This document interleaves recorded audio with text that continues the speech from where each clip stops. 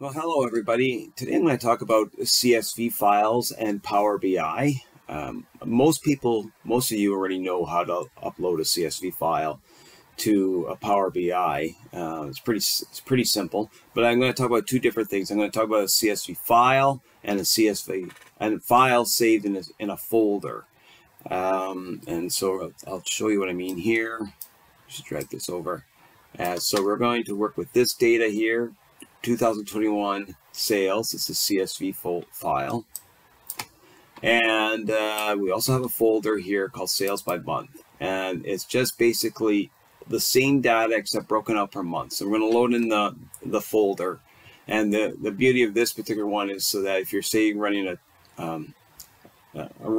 say a 12-month, or every month you get new month, and you just want to just add it to it. You don't have to rerun everything. You just add in the new month. That kind of thing. So put this to the side.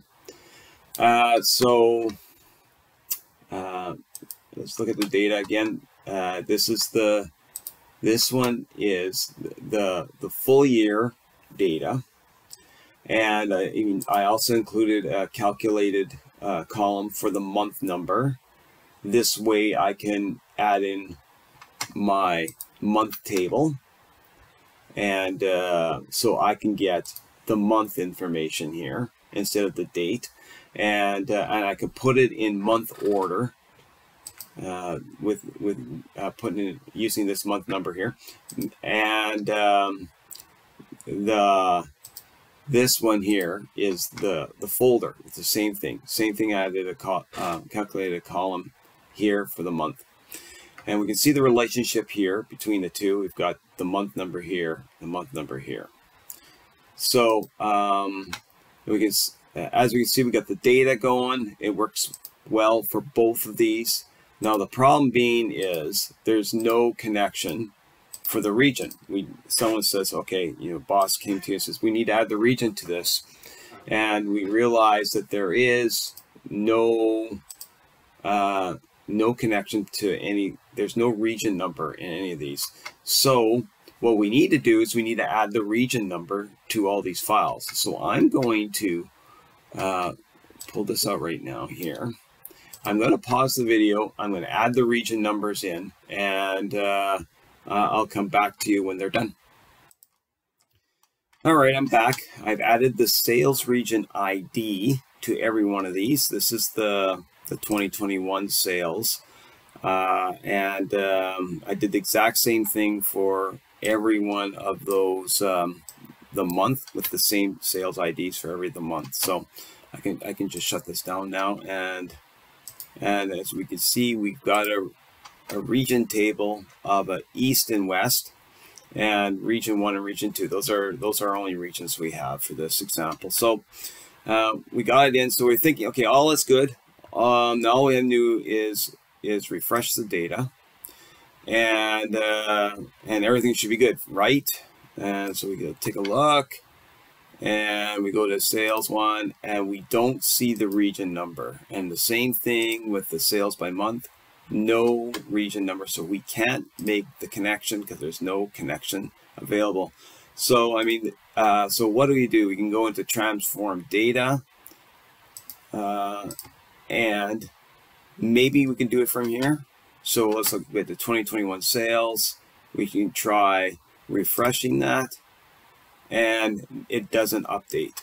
So here's where the trick comes in. So when you're working with one sheet, when it's a connection to the file itself, all you do is go to the source up in the very top of the applied steps, and you can see that's looking at only 3 columns, the first 3 columns. And then we added the 4th column. Now all you have to do here is add in the 4th column.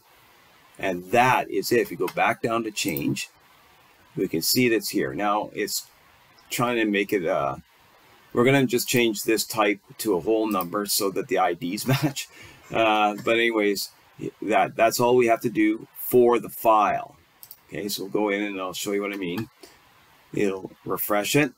And then we're going to create the relationship here. Okay, so we're going to make the relationship ID with region number. Okay, We got a one-to-many relationship, which is right. Then we come back here, and now it works. Okay, so all is fine. But now, when you're working with a folder, it's a little different. So if you go back to the source, so you can go back, you can kind of see how it works with folders. You've got to add in, go to the source. It says, it's looking at adding all these folders, all these files from the folder, okay? And you can see that there's no option up here to add in a new column. So this is what you need to do, okay? First of all, we always make duplicates because you're going to be working with some data and manipulating data, and you don't want to manipulate the original data in case something goes haywire. So I've created two different duplicates, okay? The first one is the one we're going to work on. This is original. This is the one we're going to work on. So this is the one that has the relationship. This one's the one we're going to work on. And this is just a copy from when we update the original. And if there's something that still goes wrong, at least we have the original. We have a copy of it. Okay. So this is what we're going to work on. So we want to go back up to where we see rename columns, and we see this. Okay. So we're going to delete everything up to that point. There we go. So now then, well, all we do is to go into content, and we can see now the region numbers there. Just press OK and everything will load. There it goes. We have our region number, it has the right type.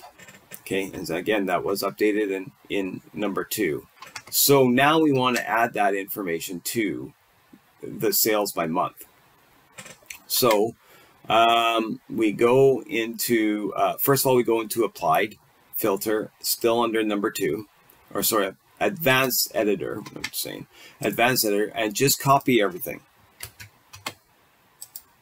And go back to sales by month, and do the open advanced editor again, and just paste everything on top of that.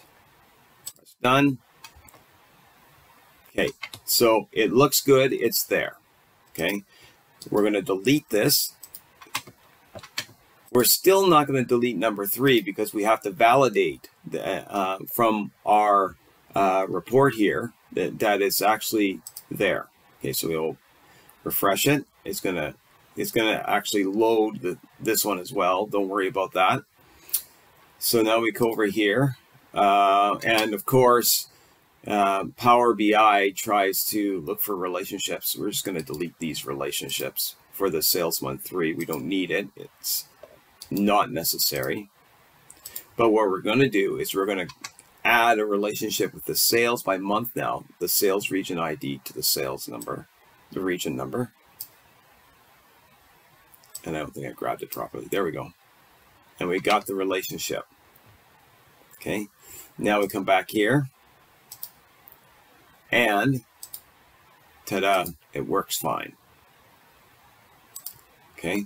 So then all we have to do now is go back into here and delete this. Now, like I say, the reason why we kept it here is because if there was something wrong that you went through the process and the connection didn't add, it just didn't work properly, at least you have the original information here. You can put it back into the sales month if needed. But in this case, we know it works. All we do is now delete this, and it is finished. We've added the sales region from a CSV file, and that works with any. I think if you wanted to add 2, 3, 4 additional columns, you can do the same thing. All right, thank you very much.